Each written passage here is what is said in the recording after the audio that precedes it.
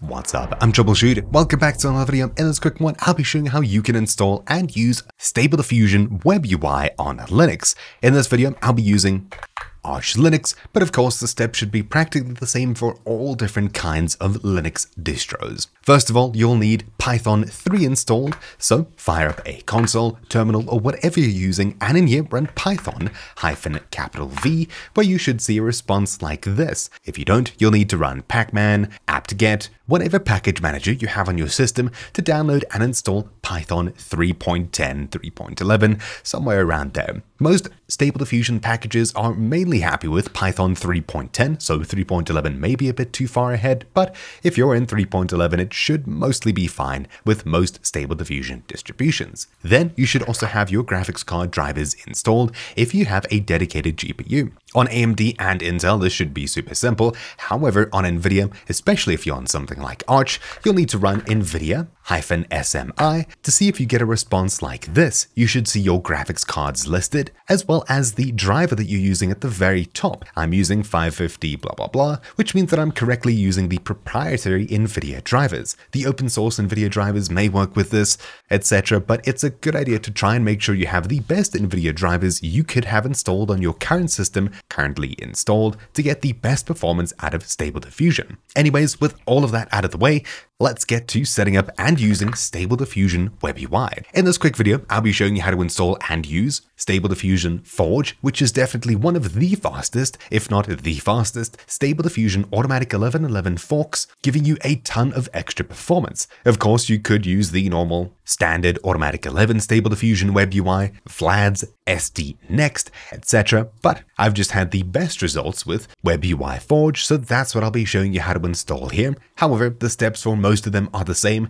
It's mostly cloning a GitHub repo and running the WebUI user.sh or WebUI.sh file. That's really it. Automatic 11 WebUI is WebUI.sh, this Forge is WebUI.sh, and finally Vlad's SD.Next, scrolling down, this is also WebUI.sh. Anyways, to begin, what you'll need to do is pick your WebUI of choice. I'll be using Forge here. Simply head across to the GitHub page. You'll find all of these linked down below. Click the code button here, choose HTTPS, and copy this link. Once you've done this, open up a terminal, and you'll be navigating to the folder where you want to install this. For most people, you'll be changing directory to // which is your user directory, next to your documents, desktop, etc. Or if you'd like to install it for all users, another place to install this is /opt. In here, you'll find different programs you downloaded, built, and installed. I'll be using the latter, so /opt, and in here, I'll be installing the Stable Diffusion WebUI. Simply run git clone space followed by the link and hit enter. Although in the opt folder, we'll need to run with sudo. There we go. It'll download and then set up. Then we should now see a brand new Stable Diffusion WebUI folder, whether it's SD.Next, Forge, or just the usual WebUI. What we'll need to do now is take ownership of this folder so we can use it on our account without the need to use sudo. So for this, we'll run sudo chown -R followed by your username : your username once more. If you don't know your username, simply just use $user to automatically fill it in, followed by the folder, which is /opt /Stable Diffusion blah blah blah. You can hit tab to autocomplete. When you do this, you should now be able to change into the Stable Diffusion folder, and inside of here, you'll find WebUI.sh. We'll simply run it by using /WebUI.sh and hit enter. This should fire up Stable Diffusion WebUI, set up the Python environment, install all of the required packages, etc. If for some reason you can't run this file, simply make sure you're in the correct folder where WebUI.sh is and run chmod +x, followed by the WebUI.sh file in order to make it executable. That's it. Once you've done this and fire it up, it'll download CUDA as well as everything that's required for it to work properly. Simply now kick back and wait. Now, the great thing about using Linux instead of Windows is that it installs Triton, Xformers, etc., and some of these things just don't work at all, if not very well, on Windows, so they're pretty much locked to Linux. You could, of course, maybe get around it by using the Windows subsystem for Linux, but you'll pretty much always get better performance using raw Linux over Windows, and if you're interested in seeing a performance comparison, do let me know in the comments down below. Either way, if you haven't heard about Stable Diffusion WebUI Forge, you're probably going to get a huge boost in performance anyway, so yeah, there's that. And there we go. Once the installation's mainly downloaded most of the things, it'll start downloading a couple of models to work with. In most cases, oftentimes you'll be left with the normal Stable Diffusion 1.5, maybe SDXL, but on Forge, it downloads Realistic Vision, and I think SDXL and maybe 1.5 as well.